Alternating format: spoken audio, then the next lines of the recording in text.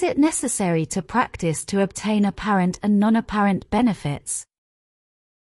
When I was living in Japan, I practiced, I studied, I worked, I took part in the activities of the Soka Gakkai, of which I had become a small neighborhood leader, and I did Tozen as often as I could. Yet I couldn't see any connection between these different aspects of my daily life. In fact, I complained that I wasn't getting any benefits. When I went to the Tai Seikiji, I always poked around in the bookshops to see if there was a book that might help me with my practice. That's how one day I came across a little book written by the 56th High Priest Nichio Shonin, entitled, quite simply, The Doctrine of 3,000 Worlds in a Single Thought. I'm going to read you a few passages from his introduction. In the chapter of Means of the Lotus Sutra it is said, "When Buddhas appear in the world, they can be distant and difficult to meet. And even if they are born, rarely do they deign to explain the law. Over the countless eons hearing this law is also difficult. And he who can listen to it is also extremely rare. And so it is with the Udumbara flower to be loved and cherished by all. Rare to men and gods, and it only blooms once in a while. Hear the law, rejoice in it and praise it if only with a word. It is already having borne the offering to all the Buddhas of the three phases." In this sentence from the sutra, both the law to expose and to hear this law refer to the doctrine of 3,000 worlds in a single thought. O you, men or women of our order or not, rarely have you been born on this earth and rarely also in a human body. Even with a human body, it is even more difficult to be born in a country where Buddhist law has already been propagated. And if this is the case, it is often improbable that the time and the capacities are suited to the dissemination of the Lotus Sutra. Assuming this to be the case, then, with even greater difficulty, it would be necessary to reach the right law and the right master in order to hear the doctrine of 3,000 worlds in a single thought in its reality, the true meaning of this sutra and the seed buried deep in the phrases of the lifespan of the Buddha in the original teaching.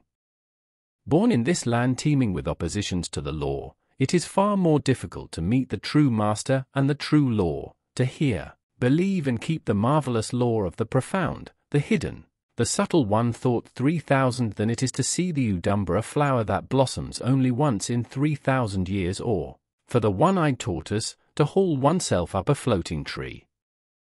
We possess life in the world of men, which is rare, and what is more, in this debased age of the end of Dharma, we believe and receive the great law of Nam-myoho Renge-kyo of the one thought 3,000 in its reality.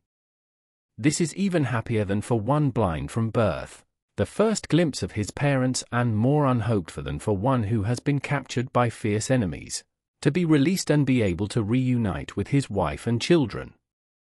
Nothing can compare with this joy, and apart from our tears, what else can testify to our gratitude? This text was a real revelation for me. On the one hand, I realized that I was complaining about not having any benefits, even though I had received the most precious of jewels without even having looked for it, namely the Gohonzon, and, on the other hand, that during all the time I had been a member of the Soka Gakkai, I had in fact never been a Buddhist. Thinking of all my comrades still in France, and unaware of the deception of the organization in which they were vainly searching for something that had nothing to do with Buddhism, and being the only one who could make them open their eyes, I had a sort of vertigo and felt it my duty to help them.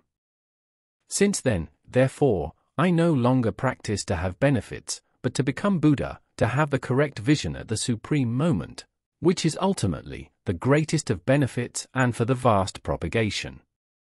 I try to put into practice the advice Nichi Rendai Shonin gave to the new Do Toki: life is short, it must not be spared. What we must ultimately aspire to is the land of the Buddha. I realized that from the moment I started asking myself the question, how can I contribute to the vast spread of Buddhism, my whole life changed. I always met the right people at the right time, whether in the context of Buddhist practice and study, or in everyday life. I had everything I needed without having to ask for it. In fact, ask who? Ask what? from the Gohonzon as if he were a god or Santa Claus. Ultimately, this notion of benefits, so dear to the Soka Gakkai, is nothing compared to the real benefit, which is, as I said earlier, the purification of the 6 roots.